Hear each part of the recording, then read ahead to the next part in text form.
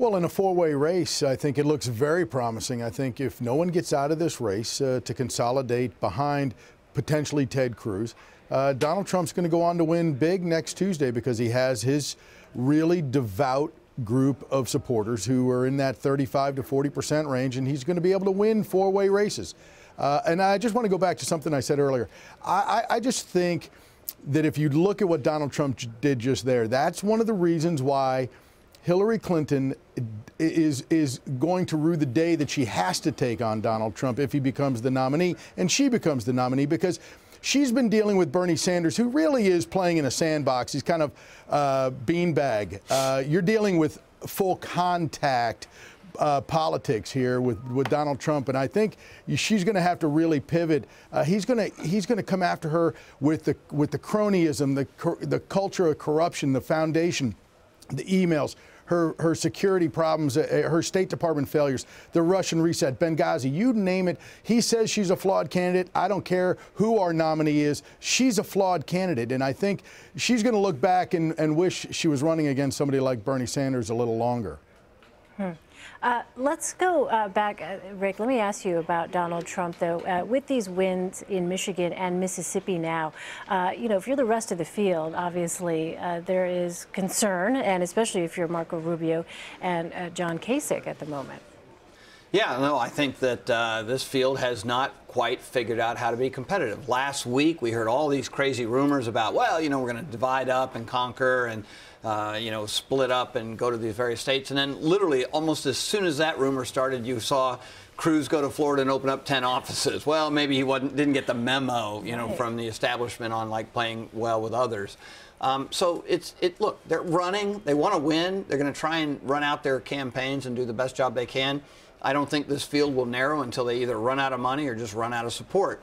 I think Kasich is more likely to run out of money, and I think Rubio is more likely to run out of support. I think that leaves Cruz. How long they go prolonging this, you know, divided opposition to Trump is just at their own peril. It makes it that much more likely that Donald Trump's going to be the nominee. And I think we're only a week away from that becoming just the reality that'll set in. I know, Rick, you have conversations with Republicans, including Senator Lindsey Graham. I mean, what are people saying now about how it is that they move forward? Because you're right, there was a point in which there were all kinds of scenarios being thrown out, and very quickly that all went away. Well, you know, Donald Trump spent a lot of time on Lindsey Graham tonight. Yes, we heard that. And yes. If he finished strong, he said, I'm sure he's a good guy, but, you know, spent 15 minutes beating the crap out of him. And that's typical, right? Oh, he's not a bad guy, but, you know, he's a liar and all these kind of things. He's got a real good tactic. I think what is material here is Lindsey Graham saying nice things about Ted Cruz, right? These two guys have no love lost in the United States Senate. Most of the United States senators are not big fans of Ted Cruz. He's put him in difficult positions before with government shutdowns and things like that. And the fact that now you see this sort of Senate move, some of these members to actually backing Cruz, shows just how panicked they are about Donald Trump becoming the standard bearer of the Republican Party. Yeah, Steve, let me turn to you. How do you see this Republican field now that Donald Trump has won Michigan and Mississippi? I just don't see how it isn't Trump versus Cruz moving forward. I know Kasich's trying to make a play for this after a decent showing here in Michigan, and I know he's convinced he's going to win Ohio. But after that, other than winning maybe a couple of states here or there or doing well, he doesn't have any really path to nomination in terms of delegates. So you're really looking at Cruz and Trump. And again, as I said earlier, this is almost the Republican establishment's nightmare. You got a guy in Donald Trump who they don't necessarily trust, and you have a guy in Ted Cruz who they don't like at all. And so, you know, it's interesting, to Rick's point, the fact that senators who I think all but maybe about one or two Republican senators outwardly dislike Ted Cruz are now considering maybe thinking about Ted Cruz. It just goes to show you the sort of desperate sort of straits where the establishment Republicans are in terms of who to back in this game here. But you know, again, who knows at this point? You get down to Trump and Cruz, and the conversation may change. The debates may become a different dynamic without Rubio and Kasich in there down the road, and maybe people's minds change in the establishment, or maybe they just bow out completely and let Cruz and Trump just sort of fight for what's left over. David Bossie, I'm going to turn to you for a big picture question. How do you see things playing out? I think what everybody is really kind of coalescing around here this evening is that Donald Trump's in a very good place. And I don't think anybody can figure out a way to beat him. Some of the best people in the country are working at that. And this guy has turned traditional campaigning upside down. He's turning the map upside down. And that's one of the things that really frightens the Democrats, I think, is that he makes places like Michigan, potentially like New York, like New Jersey, not much New York, but New Jersey and other places in the country, put them on the map. He really flips the table over when it comes to the traditional presidential campaign map. And I think that that's one of the things that he looks to, in the long run, if he becomes the nominee. And I just think after this evening's and his very strong wins in Michigan and in Mississippi, I just think he's one step closer.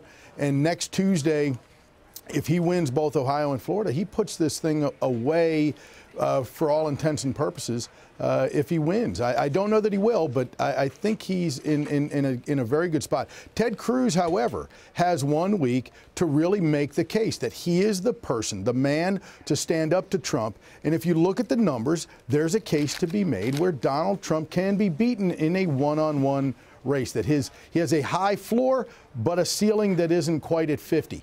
And I think that Ted Cruz is going to implore the other candidates and the establishment to say, if you guys really believe in stopping Donald Trump, you must get behind me. And I think that's really where we are tonight. We'll see how much it changes by morning. Yeah, likelihood of that happening, though, David, realistically.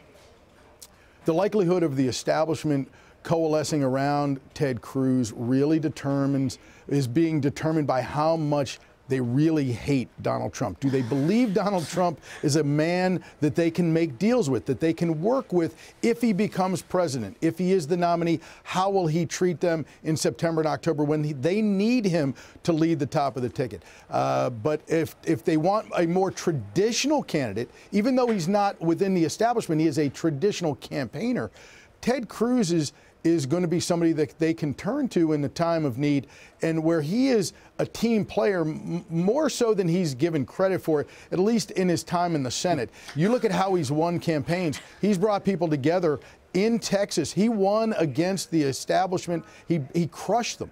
And I think that he can do that again if he's given the opportunity. So, David, I have to tell you, you're getting some strange looks over here from my fellow panelists here. Yeah, I thought he was doing great until he said Ted Cruz was a great uniter. You know what? Hey, here's the thing. Donald Trump says he's a guy who could bring people together as well. So I don't know about all of this. All I know is, I just look at Hillary Clinton versus Donald Trump general election, and I think it's going to be a very interesting race. Yeah, I mean, do you want to say something, Jessica? I'm just wondering who's the more formidable candidate, Ted Cruz or Donald Trump? Donald Trump. Donald Trump is. I mean, Ted Cruz is so ideological, which I think is fundamentally why he is not a unifier. I mean, you're talking about a man who shut down the government and says he'd do it again. I mean, he was at the forefront of shut it down about Planned Parenthood. This time when a majority of Republican voters, while they wanted to fund Planned Parenthood, they didn't want to shut down the government over it. I mean, this costs tons of money to the U.S. economy by doing this. He doesn't play nice with others. Mm-hmm. And we have learned, whether or not you like Barack Obama or not, this has been one of the criticisms of him, that he doesn't know how to play with others, that he never, invited Mitch McConnell out for golf or whatever it is to talk about these things. And if you want to know someone who's not going to make friends, that's Ted Cruz. Donald Trump is extremely unpalatable to me. But I think that actually he has more capacity to work with people, as we've seen. I mean, the guy was a Democrat for a really long time, so obviously he knows how to play with others. I'm not endorsing either of these fellows, but Yeah, I asked the question. So, all right. We want to say thank you to David Bossie in Washington, president of Citizens United, former chief investigator for the U.S. House of Representatives. David, thank you so much for your opinions tonight. We appreciate it. Thanks for having me.